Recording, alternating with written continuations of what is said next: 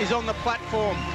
We've had the final day of competition come to an end. There is one lift left. This lift is for the gold medal. The difference between gold and silver will unfold in the next 30 seconds. And this is more than 10 kilograms more than he's ever lifted.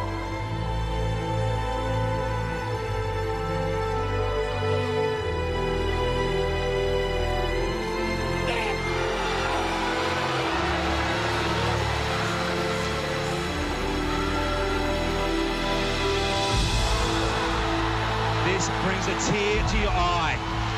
His wife. That one's for Susan. That is remarkable. Steiner, 3 wides, steals it on the last lift of the competition. You are looking at the strongest man in the world. Unbelievable. The German, Matthais Steiner, wins the Olympic gold medal on the last lift of the competition. Extraordinary scenes here at the university, and it brings an absolute tear to your eye when you know what this man's been through over the last 3 years.